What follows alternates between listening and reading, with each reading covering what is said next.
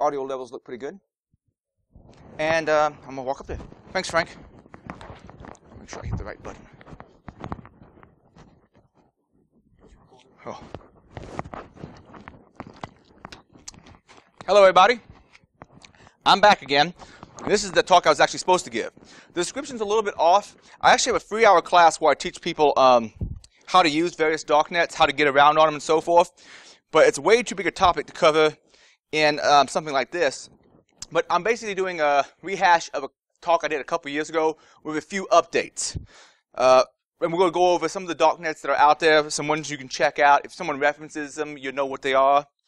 And, well, here we go. A little bit about me. Well, I've already given this talk once before, so, well, this is part of the talk before. I'm Adrian Crenshaw. I run AIDE.com. InfoSec education stuff. Don't know everything stuff, especially when it comes to some of the darknet things, because there's some spots where the encryption protocols and how things pair together gets complicated real fast. I'm also a senior information security consultant at TrustedSec. Got that lock. That thing was giving me fits for a while. Anyway, and co-founder of DerbyCon. If you want to reach me on Twitter, by the way, IronGeek_ADC. Okay, I'm going to be talking from two perspectives as far as darknets are concerned. People trying to stay anonymous, and also a little bit about how people try to de-anonymize others. I'm not really a privacy guy. I'm one of these guys who likes to say, if I could know everything about everyone, I would. I'd have a distrust of people in general, I suppose. And I see that a lot of people who have a lot of power get away with things that they wouldn't if people knew what they were up to. However, that being said, having power gives you having power allows you to buy more privacy. It's a different way of putting that. But I'm not really a huge privacy enthusiast. But I just like crypto and networking and all that, so that's my interest in darknets. Also, I am not a lawyer, but some of the things you could do out on darknets, you might want to be careful where you go. Technically, usually, some types of contraband are a strict liability. I mean, if you get some kind of contraband on your hard drive, it doesn't matter that you were doing research and you got it. You're still probably going to run into legal trouble if it's found. So if you see something called a CHAN on a darknet, you probably want to avoid it. Anything that says lolly, you probably want to avoid it. Anything that has a little bear dancing around, want to avoid it. Any references to Julian Bashir or Captain Picard, you want to avoid that too. If you want explanations for all that later on, I can give it to you. Be careful where you surf. Like I said, contraband awaits. I knew a researcher once who was looking around on darknets, and he found a paper, or actually found a picture of himself there, because he just read a paper on how to de-anonymize a certain type of darknet. So his picture was there, and he tells me there was like child porn here. So even if you're doing legitimate research, it's easy to get contraband that you don't want on your machine. So just giving you that little bit of warning. A little bit of background. How would you define what a darknet is? Essentially, a darknet is a private anonymizing network. It's a network that tries to make it so that you don't know who's serving something or you don't know who is accessing something. There's a couple other different uses of the term darknet. For instance, I think one of the earliest original uses was unused IP space, or actually IP space that you could get a message to, but because of routing, wouldn't come back. So kind of like a black hole. That was the early days of ARPANET. Then the term also came to eventually be used for IP space that you own, but you set aside and you say, all right, we're not going to use any actual servers in here. So if anybody tries to reach those IP addresses, we know it has to be illegitimate traffic.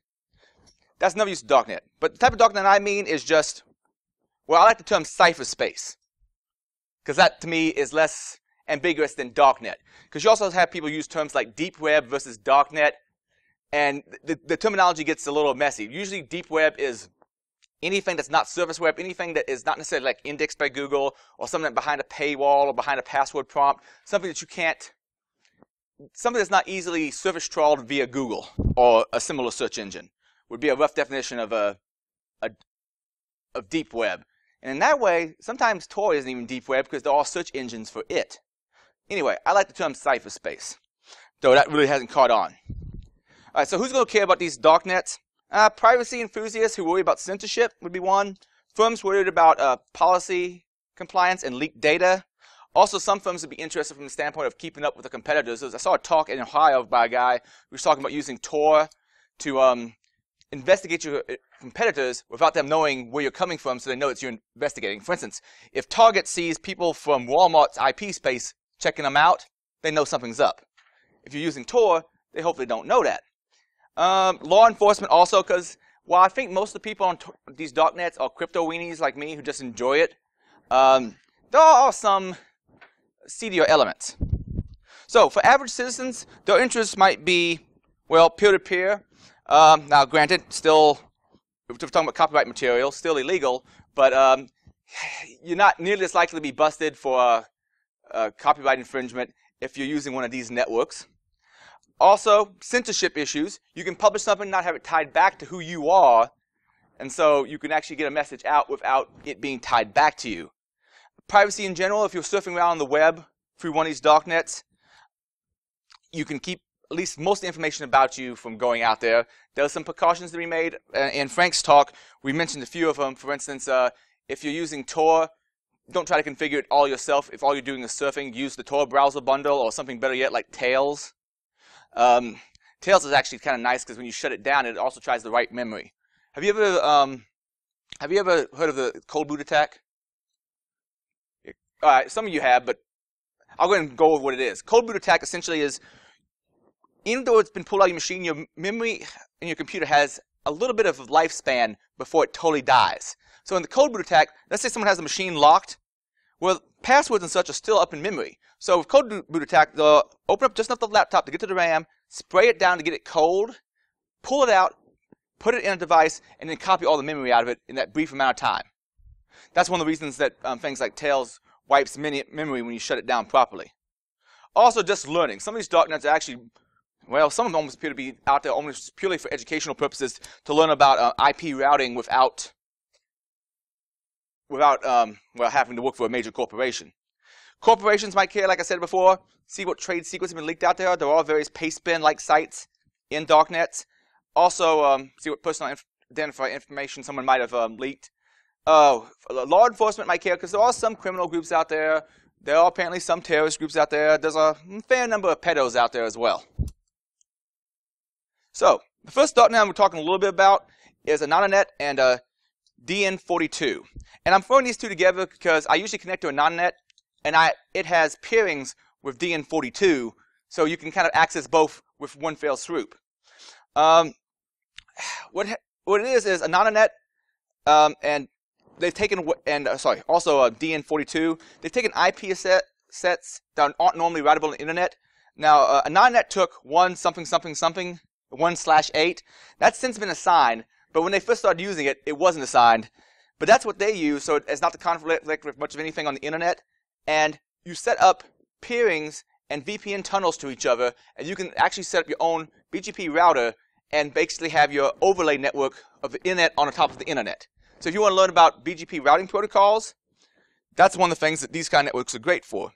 And actually, DN42 is very much geared towards that. It uses a different IP space, but there's peerings between the two. So if you access Anonymnet, you can get on DN42. There's a bunch of hacker spaces and such that are also hooked up over this. Because if you want to learn that kind of layer of routing, I mean, unless you're working with big network gear, or someone owns a lot of IP space, you're probably not going to get a chance to have that kind of experience in most jobs. But here you can use it as a virtual lab. Now, it's mostly about hosting internal services, but you also can get out to the public internet. There are out proxies, so you could use it for anonymously surfing the public web as well. And you generally do it by configuring OpenVPN.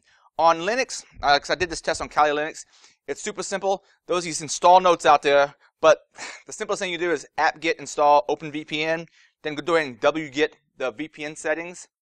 And this, by the way, is just to be a client. If you want to set up a full-time peer, that's going to be a little bit more effort, but they have information on the website on that too. Then you can run OpenVPN, point at your config file, and now you can access all these 1-something-something-something networks and these 172 networks that are on Anonymnet and DN42. This is an old image of how they had things peered at one time. This one's several years old. I believe it's much more complex by now because more people have joined up.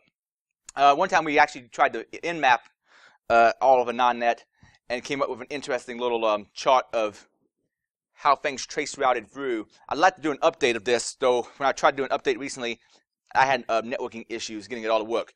Alex Carr from Question Defense put this one together for me.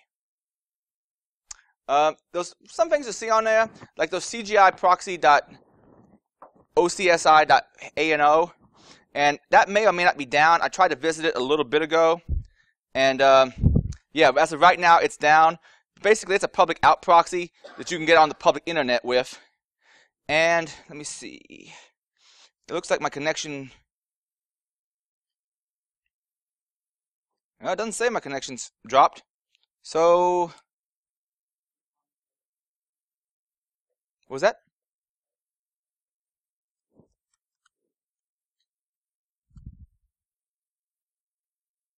Currently, though, it's not connecting to it. It's an outbound public proxy you can use to access the public internet.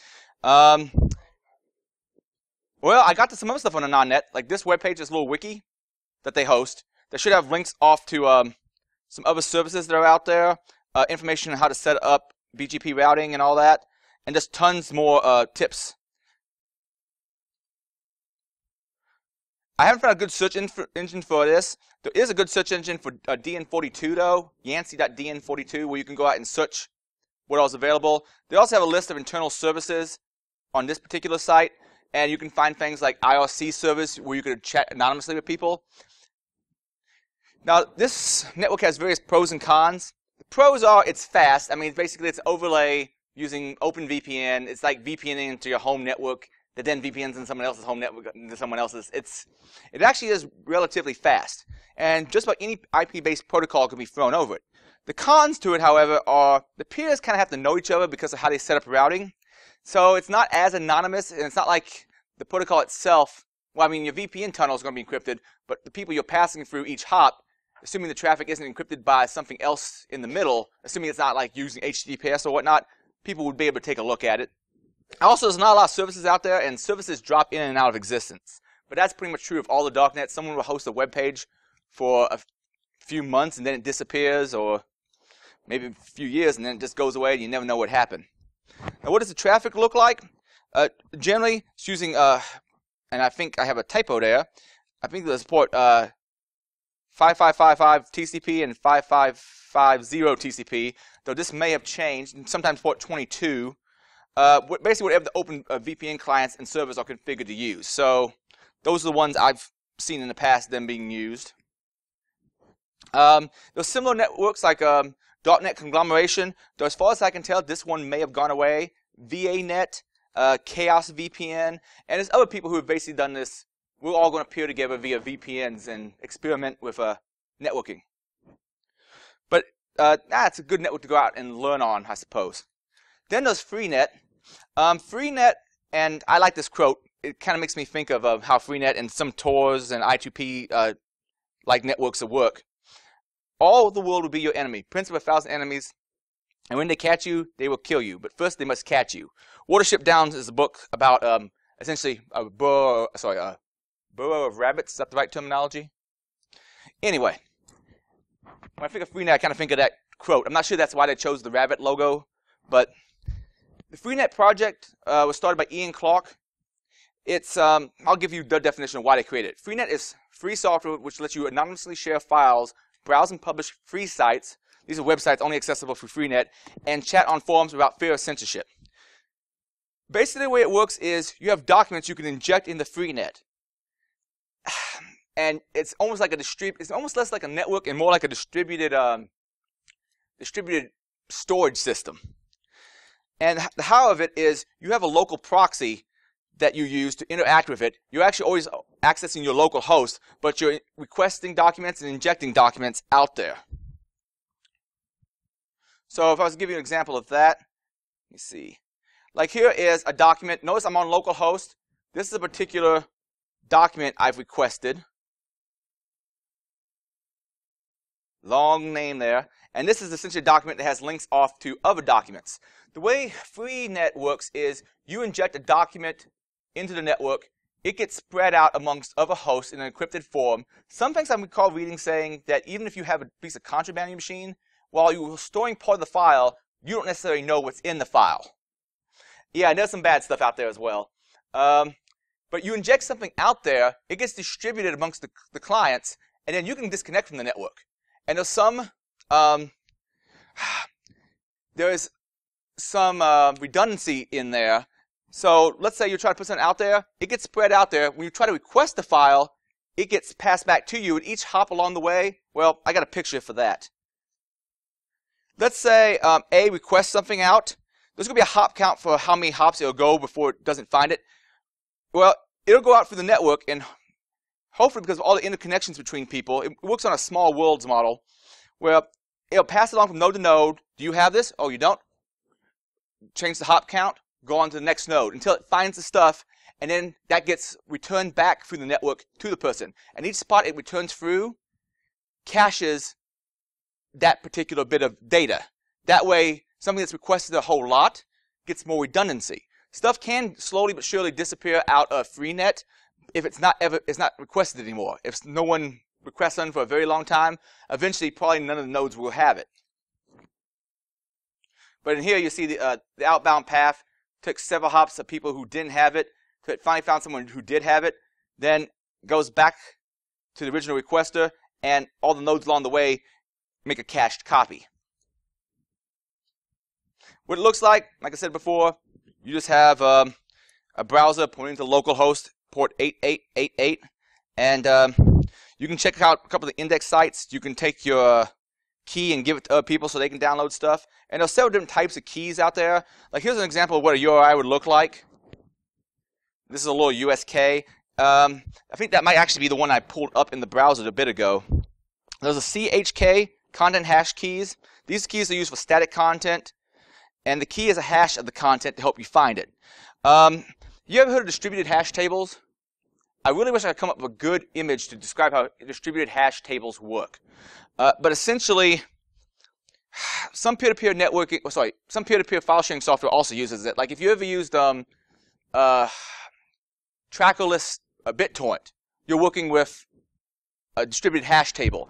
Basically, you go, okay, when I hash the data, this is my hash. This hash is closest to this person's identifier for who should be storing information about that hash. I give it to them. I give it to a few others in similar nature, so there's redundancy. Also, if someone churns, which is basically when people come on to the network and off of it, they might have some protocols for saying, okay, I'm no longer going to take care of these keys, these hashes, you pass them on to someone else.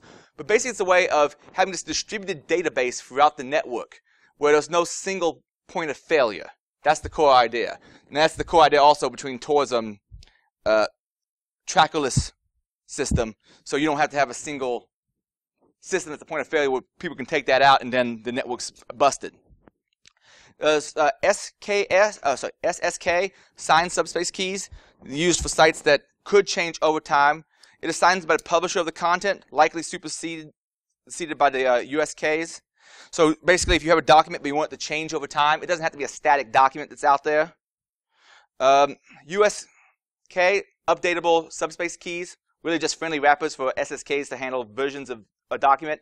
And KSKs, keyword signed keys, easy to remember because of simple keys like, well, KSK, my text, but there can be the name collisions depending on who's injecting what. That's one of the problems with naming. If you ever seen who's ever actually been to an .onion site? The URLs are ugly, right? There's a bit of a problem between having convenient names you can type in and having something secure, because you have to give your trust to somebody. You can have a simple name like irongeeks.i2p. This is the way I2P does it. But you have to trust the people you're requesting that name from to give you, well, let's say on the public internet. Let's say anybody could interchange any DNS entry they wanted. What would happen? If you don't trust your ISP to be honest with how they do DNS, what could they do to you? Troll you, send you to ad sites, which some do on bad searches or typos. Take something that they say is taking you to your bank, but actually redirect it to their own site, that kind of thing. We have the same problem on I2P. Well, I don't know if it's a problem. It depends on how you trust those people, because they're all people who do have essentially what amounts to a DNS service, but how much do you necessarily trust those people to keep it updated and not to be taken over by someone else who might be malicious? So far it's worked out. That's one of the reasons the onion addresses are what they are. But all right, there's many modes of operations for this. There's OpenNet, which you let anybody peer with you. Then there's darknet, where you basically can have friend-to-friends connections where you only share things amongst yourselves, which is a little bit more secure. Applications for this particular network would be things like JSite. JSite allows you to inject content into the Freenet network. And like I said before, the nice thing about it, unlike me hosting my I2P site, which I do have an I2P site, I have to keep a server running for that I2P site to be there. You could inject something into Freenet, and that document stays out there even if your machine goes away. There's Freemail, which is basically an email system on top of Freenet. Frost, so this gives you like Usenet form-like functionality, and Thor for file sharing. Freenet pros and cons. Once you inject something into the network, it can stay there for as long as it's routinely requested. Like I said, every time it gets routed around and says, okay, I don't have the document, I don't have the document. Oh, I do have the document, pass it back. Each node on the way back gets a copy of it. So if something's requested enough, not only is it going to be faster to get it, it's going to be more reliably cached places and require more redundancy. Seems to do a decent job of keeping people anonymous. Awesome for publishing documents without having to maintain a server. So if someone was just wanting to release info to the public but not wanting to know who was releasing it, it's probably a more ideal solution than something like Tor I2P. Cons, it's dog slow. It's recommended you start it up and leave it running. Like I actually have a connection going right now. It's okay, and that's because I have it running for the last few hours. Because you have to know about other peers. I believe peers are also told you by the distributed hash table. You may get a few when you initially install and says, oh wait, go talk to these guys, and these guys will tell you about other people who are using Freenet. So even if the server that hosts the software goes down, because of the distributed hash table, you'll still be able to stay on the network. It's UDP-based, and sometimes that causes problems with, if you're behind a NAT box, it's a little bit of an issue. I believe if you turn on Universal Plug and Play, it'll handle it itself. I don't recommend that. Check to see what ports it says it's using, and go ahead and just port forward those particular ports on your NAT box. It's also not used for accessing the public internet like Tor is. I2P also really doesn't focus much on the external internet, though it does have that capabilities. Also, it's not meant for like standard IP protocols. You're never going to be able to really, I can't really say never, but it's not something you'd be able to SSH into a server inside of the darknet on. It's more, like I said, a distributed storage system. But there's still a lot you can do with it. As far as what traffic looks like, local, you're accessing everything over 8888. And I believe the system itself is controlled. I believe this is Freenet control ports, or what FCP was. I'm not sure on that. It's been a while since I put that in the slide. On 9481, as far as what UDP ports it's talking over, it's supposed to be random. Oh, so I understand. That brings me to Tor. We just covered 2 networks, well, technically 3 networks, that you may have not heard of before. Tor, I hope everybody in the room has heard of Tor, right? Okay. The who of it, this was first came out of a U.S. Navy research lab. Then the EFF took it over, and now Tor is its own 503c nonprofit. You can find more info about it at thetorproject.org. Now the why of it, and I'll just use, once again, the whys for why they developed it. Tor is free software and an open network that helps you defend against a form of network surveillance that threatens personal freedom and privacy, confidential business activities, and relationships, and state security known as traffic analysis. The what of it is you can access normal internet sites with it, or you can access Tor hidden servers, servers that are hidden inside of Tor's network, and people who are using the Tor engine. How you access it is generally over a local SOCKS proxy that you point your browser at, or your IRC client at, or whatever it is you're trying to proxy through Tor. Now, Tor has bidirectional tunnels. The way you're sending data out is also the way it's coming back to you. So, well, it's also, Tor is like an ogre. It has layers. So, I was hoping I thought I had an icon there. No, I don't. Okay. Tor uses something called directory servers also. So we have a central point of failure to a degree for keeping information about the system. A while back, China blocked the Tor directory servers, and this caused a problem for people trying to access Tor because they couldn't get a list of nodes to connect to. That's one of the reasons that things like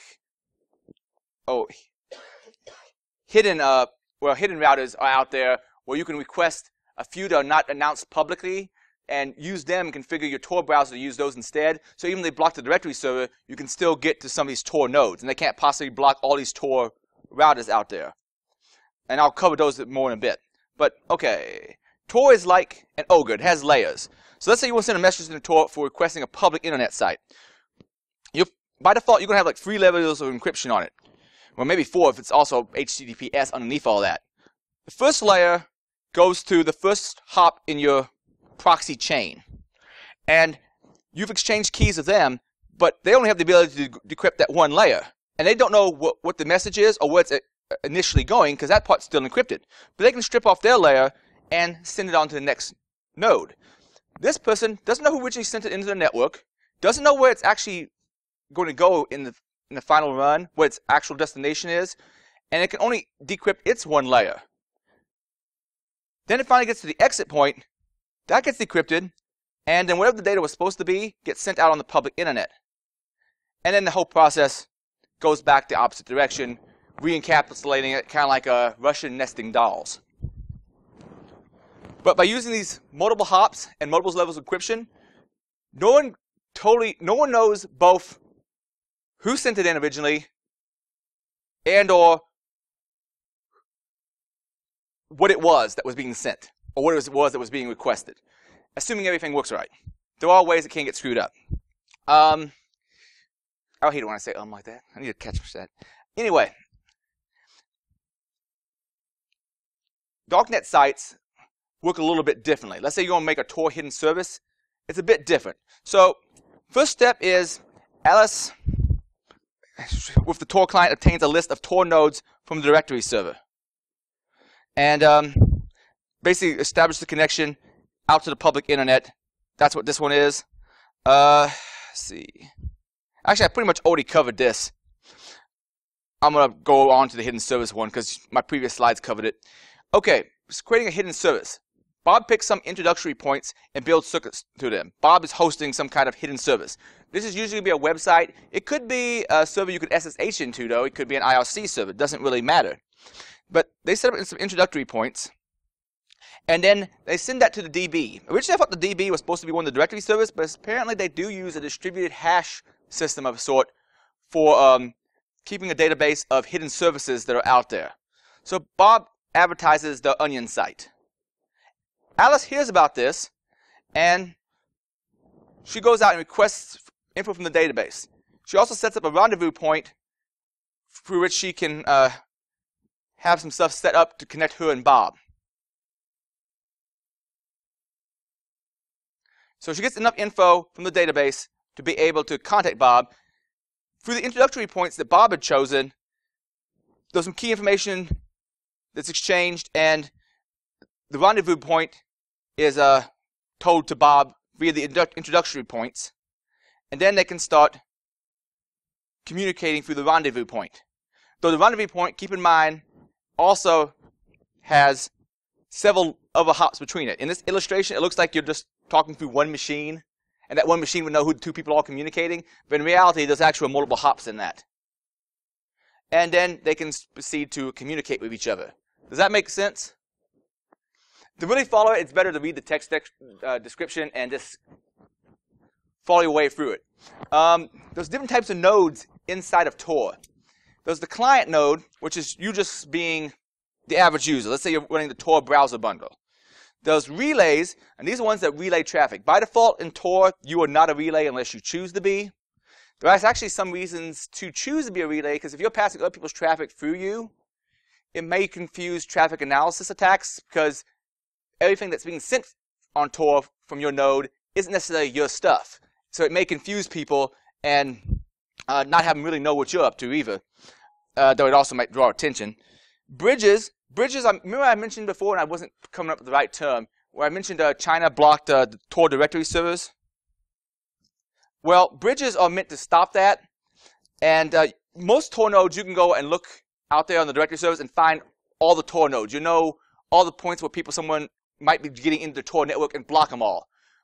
the way bridges work is there's no central repository of all of them. Well, not exactly, at least. None where the public can get to it. But what you can do is, there's certain services you use to request just a couple bridges at a time. Use those bridges, and so if someone's trying to block Tor, you have to manually configure your Tor browser to use these particular bridges, and then you can still get out. Make sense?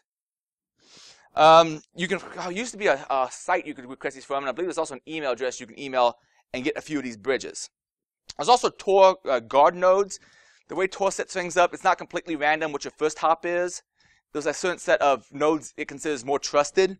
The idea behind guard nodes is if the first person in your chain of proxies is controlled by the same, or if that first proxy is controlled by the same person as the last proxy, they can do a traffic analysis attack more easily. So, for instance, it'd be really dumb if, let's say Marshall is hosting multiple Tor routers. Well, having the first entry point be one here at Marshall and the exit point be one here at Marshall would be a bad idea, because they could easily collaborate with each other and go, oh, I see 2 megs of data coming in here, 2 megs going out here, 1 meg coming back in, 1 meg going back out here, and quickly know, oh, this must be the same connection. So there's actually also parts of the algorithm that say, let's not have 2 hops be too close together in the IP space. But guard nodes are meant to make sure the first hop is likely a more trusted one. Introduction points are helpers to make connections for hidden servers, and rendezvous points are used for relaying and establishing connections to hidden services. What it looks like, well, this is a little bit of an older pic, but normally the way you're going to access it is via the Tor browser bundle. It's nice from the standpoint it's already configured to use Tor. It has a bunch of stuff disabled. By default, it's in privacy mode, and it just does extra things to keep you from doing something silly and getting yourself compromised.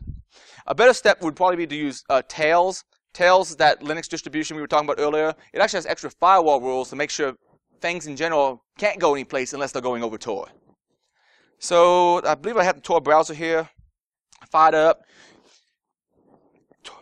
Firefox is already running. Lovely. All right. We may have to come back to you in a bit. Close that down. Oh, sorry, I actually do have the Tor browser up. Let me bring that back up. I didn't see that. All right. So you just have your own little special browser that has been configured and hardened to hopefully make it less likely for things to happen bad. For instance, it won't necessarily easily let you click on a Word doc, open the Word doc, then all of a sudden have the Word doc start requesting images off a public internet site, not using Tor, and reveal what your real IP address is. If you ever looked at, I think it's Marcus J. Carey's project, Honey Docs. Basically, you can send people Word docs and other types of documents, and they will contact you out over the public internet and tell you who opened that document. The Tor browser bundle does some things to keep you from doing that by accident. And you can get around on it. And there's all sorts of sites you can visit. Let me see what we got. Do we have any good ones right here off the top?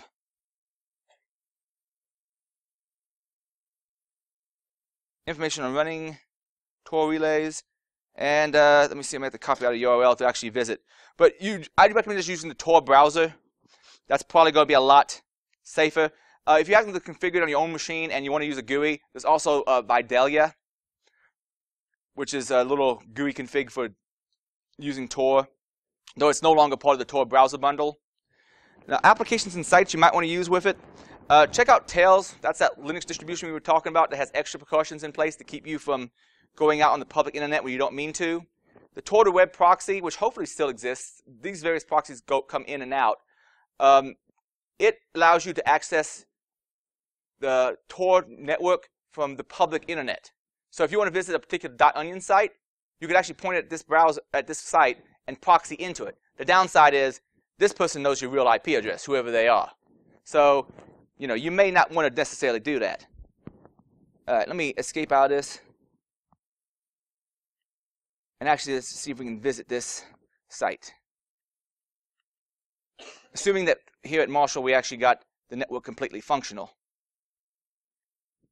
All right, we're going to go back here. And we'll check back on it in a second.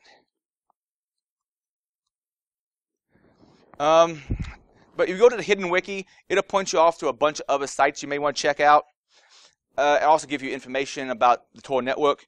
Scallion, if you ever saw the Silk Road's address, you'll notice like the first few characters of it are actually Silk Road. The way they did that is they essentially did what the equivalent of a password crack was to be able to brute force a name that would have the first so many characters they actually wanted. If you're only doing like 8 characters, it's feasible to do. Scallion lets you do that. Like I generated a key for Iron Geek, some gibberish, .onion. There's also things like Onion Cat, which are meant to allow you to proxy more things over Tor. And Reddit Onions, if you want to know about onion sites or Tor in general, go check out Onions.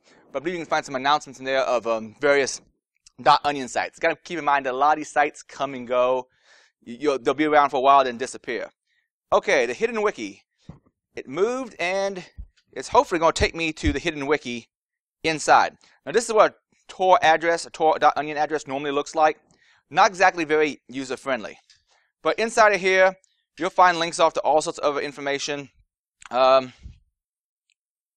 search engines you can use inside. Let's see. Find financial services. Someplace in here there's probably a list of black markets.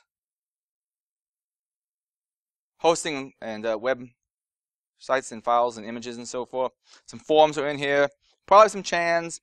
Backup copy of wiki links for anybody who wants to access it, not over the public internet. Just a ton of different sites you can go visit. And I saw some dark markets up there earlier. Grams as well. Oh yes, Grams is a search engine, if I'm not mistaken, for darknet markets. I think I have a link for that in one of my slides. Now, the pros and cons of Tor.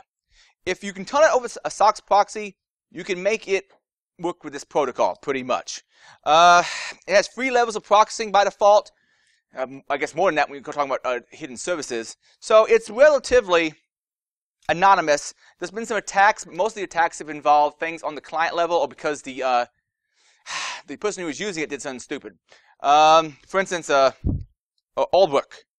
The guy who was running the original Silk Road got caught because he was asking for advice on doing various things with Bitcoin using his email address on Gmail that actually had his real name in it, like R. Ulbrich. He was doing various things like that, and that kind of led to his downfall. He'd also do things like sign up with one name, change it to something else like Frosty as one of the handles he used, but then some of the usernames on a box that was hosting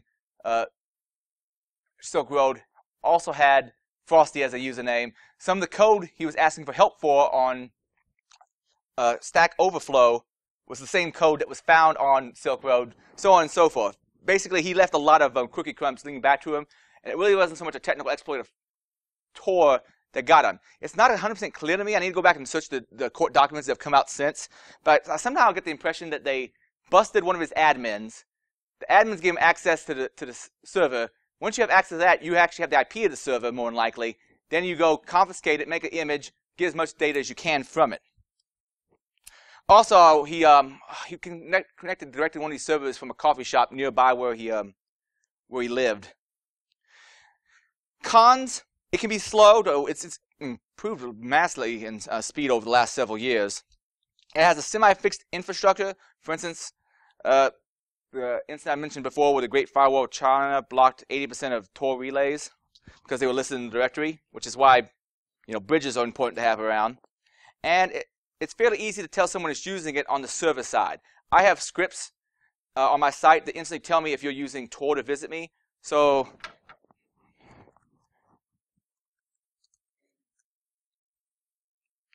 if you visit my website, depending on whether or not you're using Tor or I2P, it changes what the logo is. Let me do this here also. Assuming it's actually going to out proxy. That connection may end up failing. Anyway, here's me visiting over Tor, and you can easily spot someone who's using Tor. There was actually a guy in, oh no, it wasn't Princeton, Harvard I believe it was, who issued a bomb threat, and he did it over Tor, and because he wanted to get out of class. He had like some kind of final or something, or midterm, and he wanted to get out of the class, so he tried to put in a bomb threat. We traced it down and say, oh, the person who emailed this was doing it over Tor, they traced down who all on the network was using Tor at the time, and it kind of pinned it down on him. If he had used the coffee shop down the road instead of using the university's Wi-Fi to access Tor, he probably wouldn't have got caught.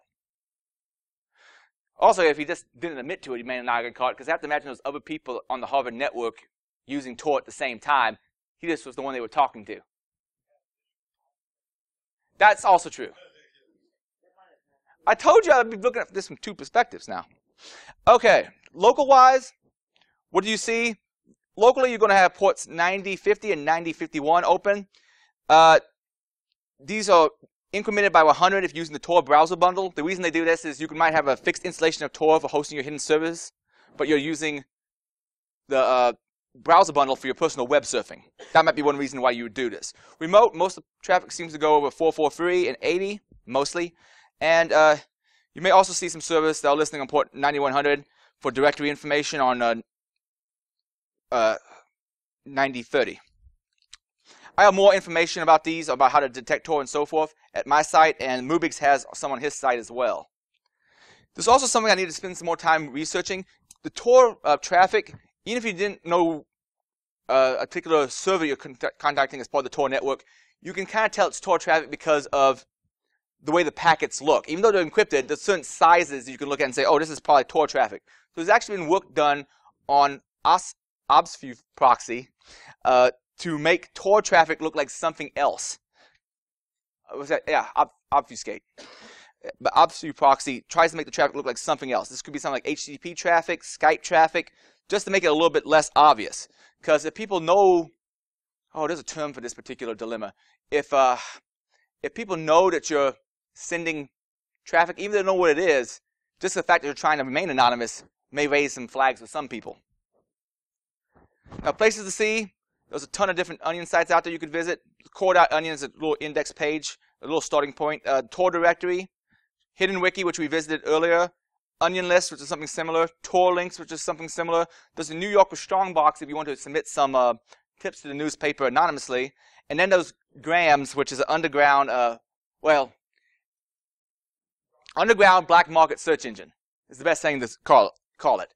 If you want to search for something that's a contraband, something like, let's say, drugs or guns where it might be illegal to have them, like in various parts of Great Britain, depending on the type of gun, you can go out there and maybe find it on Grams. A lot of these things, these dark markets, use Bitcoin for exchange. Bitcoin's a little bit beyond what I'm going to be able to easily explain in this talk, but it's a type of cryptocurrency. It uses proof of work to essentially generate value. Proof of work was an idea that originally came out as an idea to stop spam back in the late 90s. The idea is you would ask the person who is trying to send an email to solve a problem before you actually accept the email. This might be something along the lines of, well, I know a password. Here's a hash. Find me what my password is. That might be a proof of work thing. It's real quick to take a password and find the hash to know whether or not they got the right answer. It takes a long time to take a hash and turn it into a password. That would be an example of a proof of work. Bitcoin, though, works on proof of work. You have addresses and private keys, and you can basically take the Bitcoins you have and assign them over to others. All this is keeping track of in this big blockchain, this ledger that everybody keeps of who's exchanged what. There's things called tumblers to kind of confuse who's actually exchanged Bitcoins. So it's kind of like money laundering in a way. I suppose it just redirects transactions, so it's harder to trace who exchanged with who. Bitcoin's a little bit beyond what I can easily explain, especially in the amount of time left, and I'm not sure I'd be able to explain it nearly as well as Bob Weiss can, but I have a talk of his out there from B-Sides, Delaware from 2013 you should probably check out. Tons of more Tor hidden services are out there besides web services. There's IRC, so if you want to remain anonymous while chatting with certain people on the internet. Well, there's also the IRC service, and there's also people who have made their own private Tor-based networks, like IronKey. I'm not sure they're still doing this on the modern IronKeys, but for a while there at least, they had their own Tor network that you could use. And since they were doing it all on commercial servers and it had a little more juice to it, at the time, at least, it was faster than the public Tor. Not sure that's true at this point, though. That brings me to AIDE. AIDE, it was originally developed by a guy named JRandom, as in JRandom Hacker. The idea behind it is to act as an anonymizing layer on the internet. It focuses more, though, on the hidden service element than outproxying the public internet. there is an out proxy, or at least there has been in the past. It is not currently working right now, but its main focus is things like hidden services. In the case of websites, that'd be an EAP site. But also to allow peer-to-peer file sharing and so forth, it comes built in with the web server already there for setting up an EAP site. It already has the software in there for doing peer-to-peer and whatnot. And the how of how you access it is locally ran proxies you can connect to and control via a web browser. And this allows you to set up I2P tunnels and communicate over them. And unlike Tor, which uses a directory server for some things, this is all distributed hash tables. So if the core servers went down, it could still function. And they call that a little distributed hash table NetDB. Another thing that's a little bit different about I2P is the tunnels are not bidirectional. You're going to send out a request through one set of tunnels. In this case, we have like 3 hops that Charlie is making a request. It goes in the end tunnels of the person who might actually be hosting something. It goes through like their number of hops. By the way, these number of hops are completely configurable. You can choose to be more private or faster, depending on what you want. And then it will actually travel back to the person via a different set of connections. This causes more problems with doing traffic analysis to figure out who's talking to who on a network. And those slides I don't think I'll be able to get to. As I mentioned, it's not bidirectional. Your ins and your out tunnels are not necessarily the same. They're not necessarily taking the same paths. Yes. Along with the 3-hour class about how to actually configure all this stuff and get on it. It also uses something similar to the way Tor does onion routing. It does what it calls garlic routing, where you can mix messages together and send them on. My understanding, technically, it doesn't do this right now, but the protocol could allow for it in the future, is you might send a message through a tunnel, and parts of it go to different people. Or it might mix traffic from other people together and then send it on. Though I would ask ZZZ, the lead developer right now, and apparently this is not an accurate depiction of the way it works. But just keep in mind, it's similar to Tor in the multiple hops happening, but how it mixes traffic is a little bit different. And there's several layers of encryption. You're encrypted end-to-end with one set of encryption. You're encrypted all of one tunnel and all of the next tunnel with a different level of encryption. And then each hop along the way has its own level of encryption. A combination of Elgamal, AES, and more AES using Diffie-Hellman exchanges. What does it look like? You generally configure it via a web browser. You can set up how long you want your tunnels to be. You can set up things like, do I want to host a website? You can get into the built-in peer-to-peer file sharing software based on BitTorrent. Now, by default, the addresses are going to look something like this. There are naming services out there which basically amount to a distributed host file. Way back in the public internet, before DNS took off, there actually were people who maintained host files that you would exchange with each other to map names to IP addresses. The problem with these naming services is if they ever get taken over by someone bad, they might redirect you to a different key. There's also base32 addresses that look like this gibberish right here that you can use without having to use SUSE DNS. I'm going to see if I can actually access irongeeks.i2p. I may or may not be able to, depending on what all is blocked here. I may not be able to visit this. Let's see if I can use a jump service to get to it.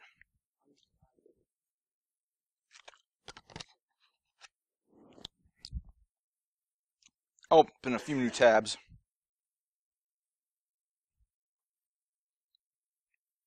Let's see if any of those ones actually connect. That may or may not work depending on how this network here at the university is set up. I2P pros and cons. Pros, lots of supported applications. A lot of people have ported things to work with I2P, and it comes built in with a bunch of applications, like I said, the web server and file sharing server, and links off instantly to I2P's email system if you want to use it. You can create just about any hidden services if you can proxy it over a SOCKS tunnel. By default, you're using HTTP tunnels or HTTP proxies for most of your EAP site surfing, but you can configure SOCKS proxies as well. In the past, to me, it seemed faster than Tor hidden services. That's not so true now. Tor has done a lot of work and has improved that a whole lot. No central point of failure, so you don't have to worry so much about the issue with directory server being taken out and people not being able to get into the network. Though Tor also has some countermeasures to that as well. Cons, limited out proxies is not really for serving the public internet. And as you saw earlier, the default out proxy is either down or I just can't connect to it right now. And also possibly more prone to Sybil attacks. The advantage of having a centrally controlled thing like Tor is you might be able to spot bad actors earlier, because there's one set of people that can say, oh, yeah, they're doing something bad, they're doing something bad. A Sybil attack is where you have one entity controlling multiple nodes and using them as, well, sock puppets to control the way the network works. And in theory, I2P might be a little bit more prone to that. Tons of different EAP sites out there, including my own, which is irongeeks.i2p, which I'm not going to be able to bring up. And I am running out of time, so I won't be able to cover various attack strategies probably, but we can cover the rest of this. Oh, there's IRC built into I2P. You just have to point your IRC client at it. Just be sure when you do that, you go into your ident information and make sure it doesn't have something you don't want there. For instance, by default, the IRC client I was using would choose my username off the local machine. Since I was Adrian, anybody who did like a right click and fingered me and figured out who looked up my information would see, oh, he's signed in as Adrian. That gives them a little bit too much information about me. Suzy Mail's already built in there for sending email, BitTorrent. You can download an email client if you want. Oh, Tahoe LAFS, that's a distributed file system, sort of like what I was talking about with Freenet. And there's a ton more plugins out there. Now, I don't have time for the correlation attacks because you're up at 3, right? Jason, you're up at 3. Alrighty, well, I think I'm gonna actually, no, let me cover this real quick, if you don't mind. Oh, okay. Well, I'll go a little long too then. Now, some basic attacks on darknets.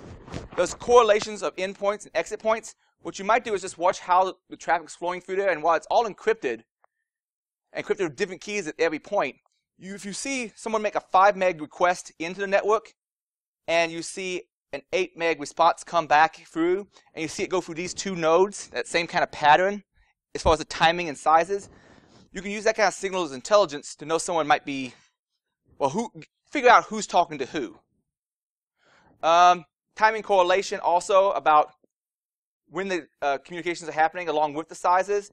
You could do things like DOS servers you suspect to be in the flow of the traffic and see how that causes a reaction to the traffic going over the network. For instance, if you suspect a certain server may be hosting a Tor hidden server, you can try to attack or DDoS its public internet facing side and see if you see a reaction to traffic going over the darknet, or see if that site just disappears.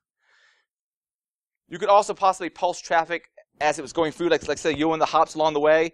You can try to delay the message to sort of like tag it, and then if you see that timing difference later on down the line, you might be able to figure out who's talking to who. Change the load on a path to possibly do the same kind of modification of timing, so hopefully you may be able to spot that further down the line.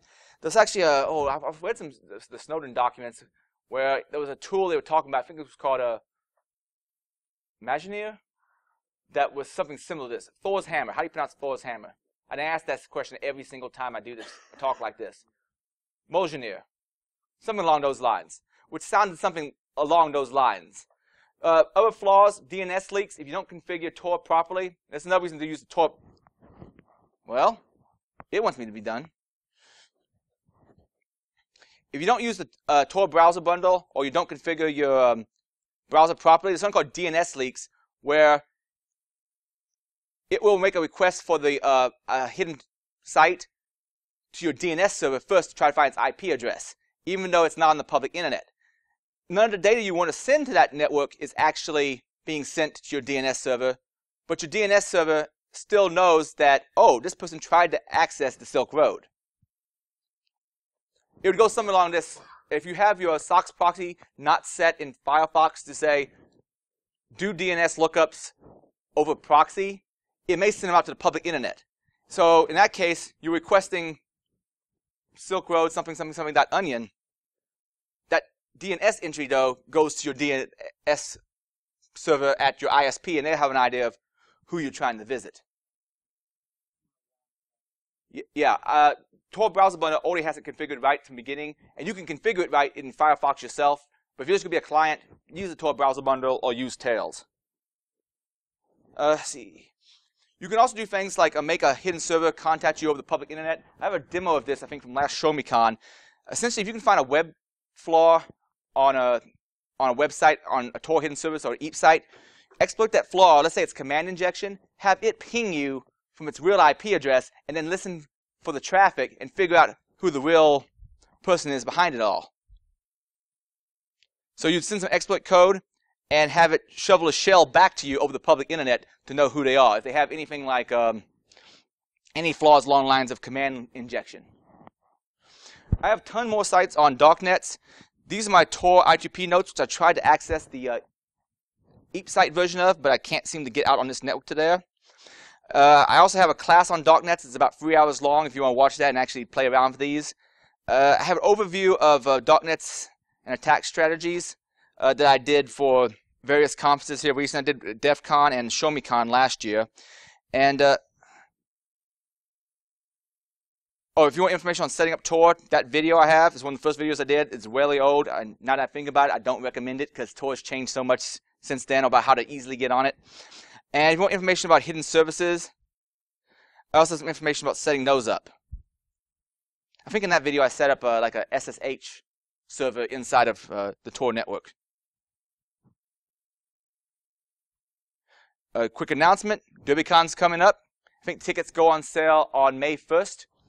Come if you can. I'm told that hotel spacing is a little bit limited right now though. And finally, are there any questions which you can ask me later because I'm going to get out of the way for Jason. Thank you very much.